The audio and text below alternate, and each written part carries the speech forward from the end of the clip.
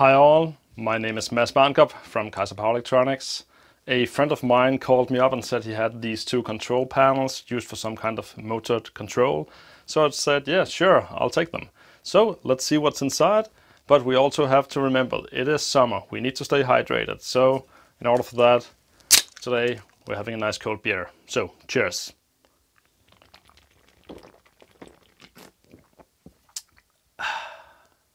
So it is a pretty standard metal enclosure. We have a filter at top, a fan at the bottom, a small window we can look through, and I can see there's some kind of motor control unit in there.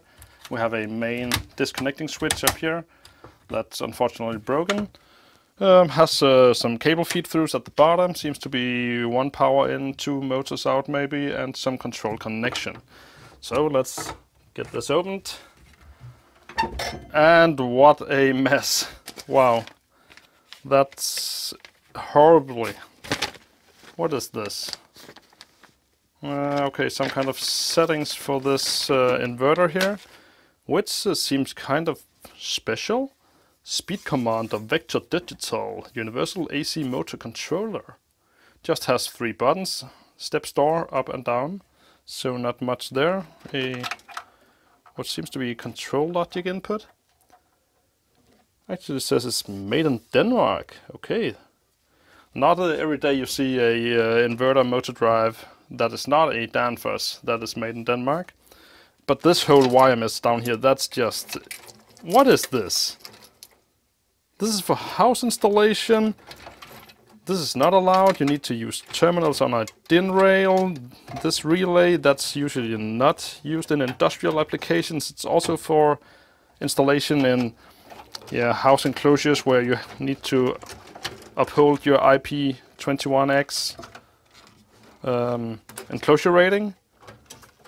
Also feels like this is okay. That is nope. That is stiff. Okay, so that's probably the supply.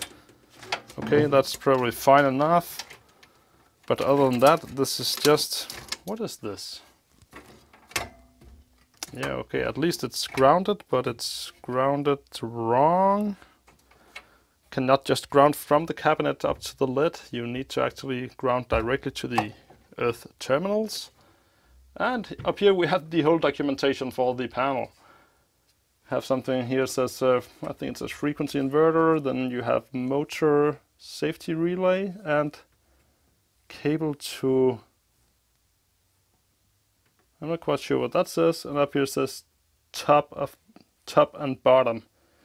So it seems like we have some kind of feedback if it hits top or bottom. We have some motor security, and then, yeah, nobody knows what that is. But quite interesting about these the speed commander here. Let's say it says here 3 times 400 volt AC at 9.5 amps. So it could be interesting to actually power this up. So let's get that out and do that. The braking resistor here just mounted in another earth screw up in the enclosure. That's not good.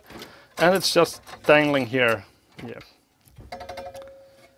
This is unacceptable cabinet design. Let's drink to that.